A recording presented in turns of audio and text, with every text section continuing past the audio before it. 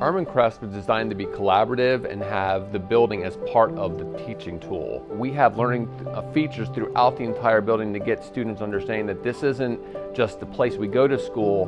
The school is actually part of the curriculum and part of the teaching tools that we have, and it's pushed us to think about how we're instructing differently. When you think of a school, it's kind of been the same for the last 100 years, even longer, 120 years. How can we reinvent that and also reinvent how they learn or how kids perceive school? You know, everyone wants to go to a museum. Not every kid wants to go to school. So taking that little notion and bringing it in. When kids come into a museum, they're in charge. They decide where they want to go, how long they're going to spend on any given activity, and the parents follow.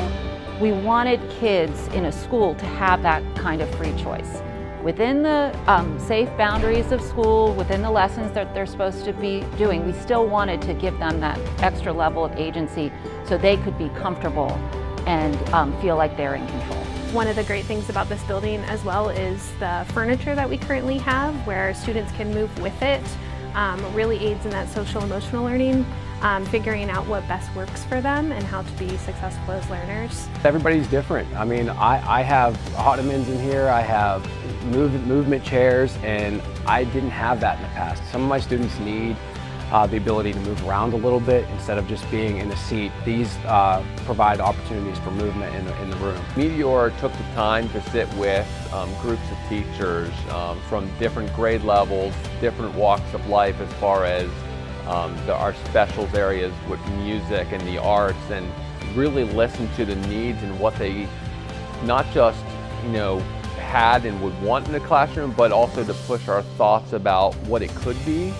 Rather than your traditional sit in a seat, you learn the whole time, you have time to move around, choose your learning area and environments. It's really promoting student achievement. I just think it's so important, especially since shutdown and COVID, where kids weren't talking with each other, socializing as much.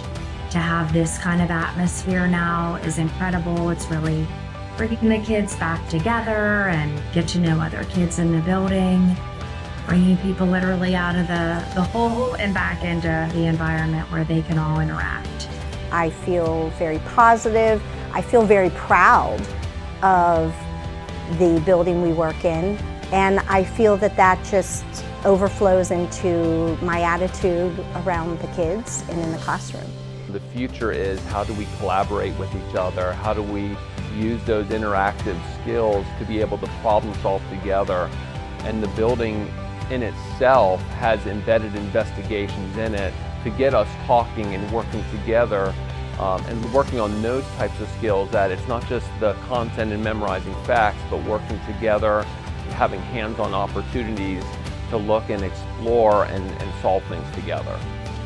I really hope that as they reflect on their education, that they see this as a turning point in their excitement about learning, and that they had that sense of belonging and were reinvigorated with a sense of excitement about what they were doing and why they were here.